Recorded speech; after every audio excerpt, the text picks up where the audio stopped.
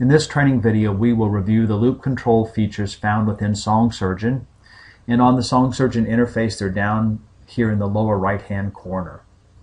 So let's begin at the beginning, as they say, and talk about how we set loops. And there are two ways to do it. The first is to put your mouse in this waveform area of the user interface and left click to set the beginning, slide your mouse to the right, and right click, and you will set up a looping area, as you can see. Let's do it one more time, and there you go. So that's the first way.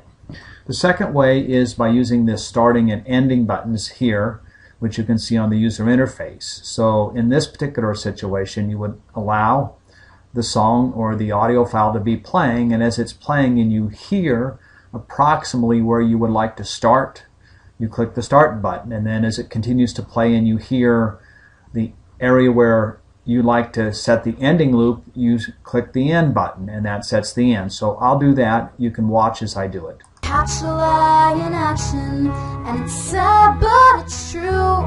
We were just one big distraction, and the nights they've been.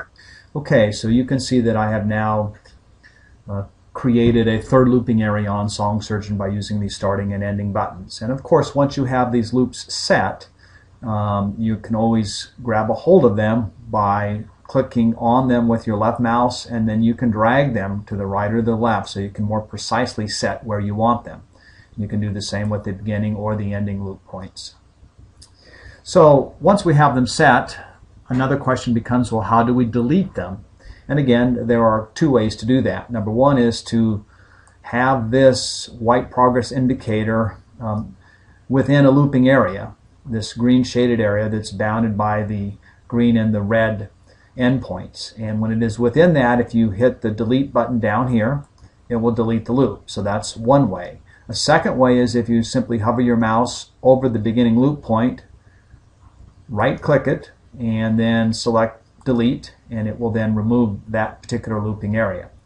So those are the two ways in which you can delete loops.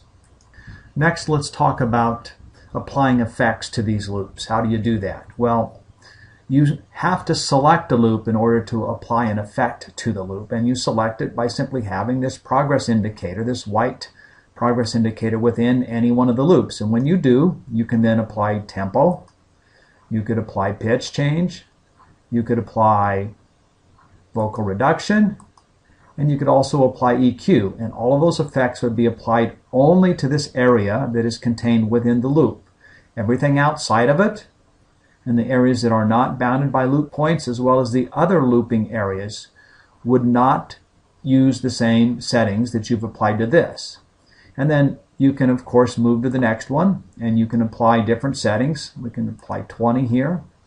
We can go to the third, and we can apply, something else. But the point is that these looping areas isolate this part of the file, and it allows you to not only play it repetitively, but it allows you to apply these effects only to that area that you've isolated. Next then, let's talk about how we move between looping areas set up on the screen. And we've got two sets of buttons here. They're in the center of this loop controls area.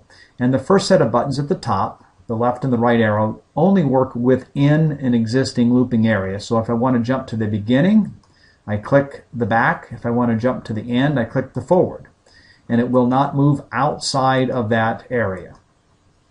Now, the bottom set of buttons do a little more than that, which simply means to say that they will actually jump between loops. So the top jump within the loop and the bottom jump between loops. So if I click the back button, it jumps back to the beginning of the loop. Click it again, jumps back to the beginning of the loop before it. Click it again, it jumps back to the beginning of the loop before that. And of course, if I click the forward button, you'll see that it jumps forward each time. So that is the functionality of these buttons that you find in the middle. The next thing I'd like to briefly cover, because it won't take long, is this new functionality found in version 4, which is an LBE, which stands for loop bypass. When the loop bypass is off, that means that the loops that you see on the screen are active and all the settings that you've applied to them are in effect. If you toggle this from off to on, you can see that the first thing that happens when you toggle it on is that the bypass is on, and as a result, we've removed the shading to help remind you that that bypass is on. And when the bypass is on, essentially what SongSurgeon does is it ignores these loops as if they're not there. So not only does it not repeat, but the particular settings that you've applied to those loops will also not be in effect.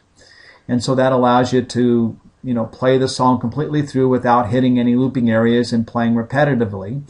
And of course, when you want to have the loops in effect again, you just toggle this loop bypass back to off and the loops go back into effect.